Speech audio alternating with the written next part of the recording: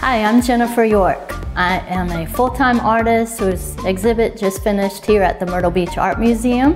I'm back here to judge this year's high school art competition. I'm thrilled to be here. The work has been incredible. We had more than 350 entries from 10 schools, and only 91 of those were accepted.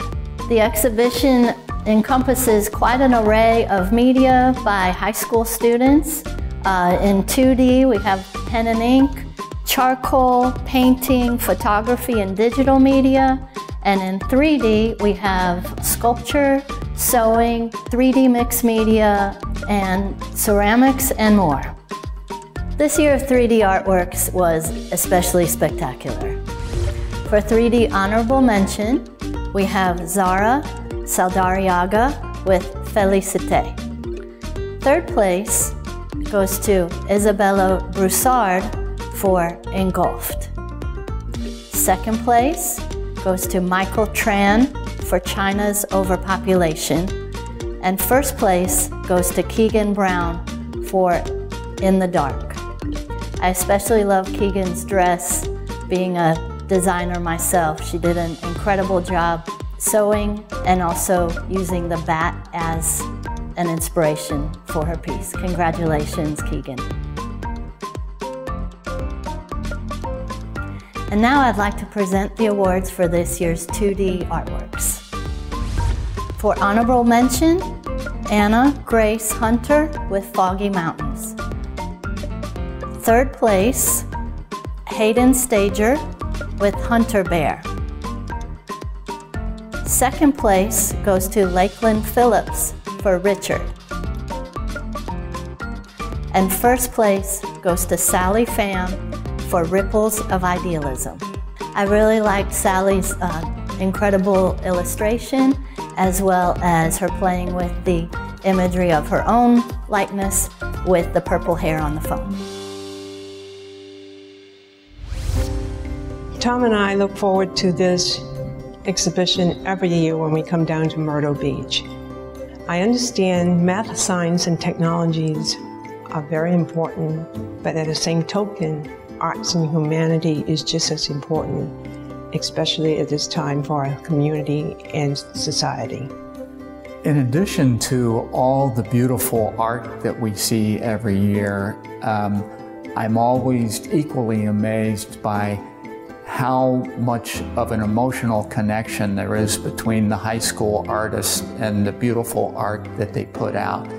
I don't think I found any type of a connection at that age in my life as they have to their fine artwork. And at this time, I would like to give a shout out to all the parents and especially the art teachers in each of these high schools. And I'm sure they put in a lot of time and a lot of sacrifices also to encourage the development of these wonderful artists. Studies show that exposing youth to the arts can build confidence, compassion, and creativity. These characteristics lay a strong foundation for not only their future, but for the future of our community. Conway Medical Center is honored to support local students in the 23rd Annual Student Art Show.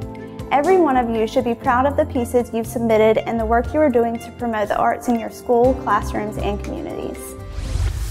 The Art Museum has a few special awards that I'm thrilled to present. Best Photograph goes to Jordan Riley for Away. And the Beth Eakins Memorial Award, the Judge's Choice Award, goes to Emma Mosley for Ups and Downs. I especially loved this piece, not only because she did an incredible illustration with a strong graphic quality, but it also speaks to the ups and downs that we go through as humans. Hi, I'm Tom Goodrich, and I'm here to present the Rising Star Award for the student competition. And Willie Tozy from North Myrtle Beach High School's work, Midnight Walks. Colored pencil drawing is fantastic, and I do believe that it's a well representation of the fantastic work that all of the students and the staffs have put together for this year's competition. And again, Congratulations to Willie. And now for the biggest award of the show. I am thrilled and honored to present Jaden McBride with the Best of Show for Empty. This piece really captures the American high school experience of riding the bus. I could relate to it. It brought me back to those days. And also it's an incredible illustration. Congratulations, Jaden. As a lifelong artist, I remember my own entries into regional art shows, getting in, maybe get an award, plenty of times not having either. So I want to congratulate all the student artists who got work into this show. It's a really amazing achievement, and of course, congratulations to our winners as well. As a juror, I got to pick my favorite piece, and I encourage you to come out and do the same thing. Vote for your choice in the People's Choice Award.